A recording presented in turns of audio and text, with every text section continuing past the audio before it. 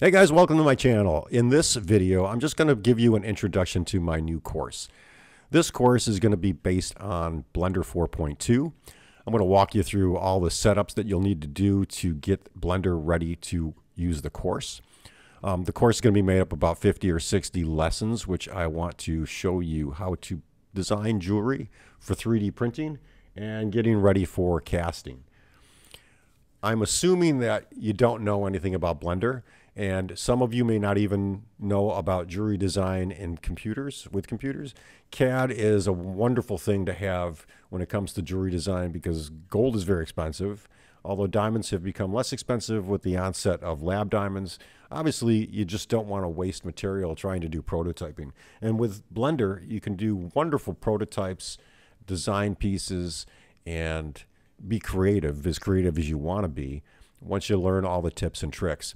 This course, every lesson in this course is going to be geared towards the tips and tricks that I use to design rings, earrings, bracelets, pendants, things like that in the jewelry model industry.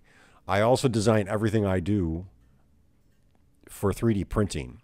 So I do a lot of 3D printing with basic resins with a resin printer, and I do a lot of 3D printing castable resins.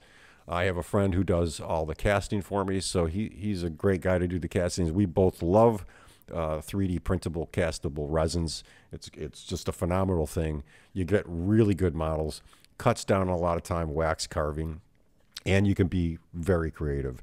You can also work with a lot of custom sized stones, custom shapes, opals, things like that. It's just a fun thing to do. So again, this course is going to be a paid course.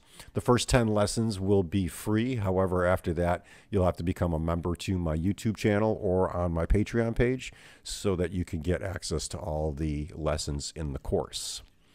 I hope you enjoy this, and if you're one of these people who doesn't know anything about CAD, this will be good for you. If you have recently lost your job and you're looking for a new skill, or you just want to learn a new hobby, this is a good course to take. It's pretty easy to learn.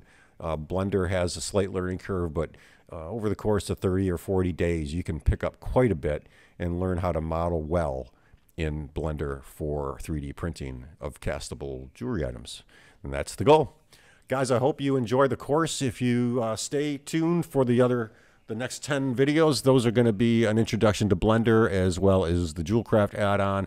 I'm going to get you through every step of the way to get set up on how I do my jewelry design, and that'll help you with the rest of the course. Thanks for watching and have a great day.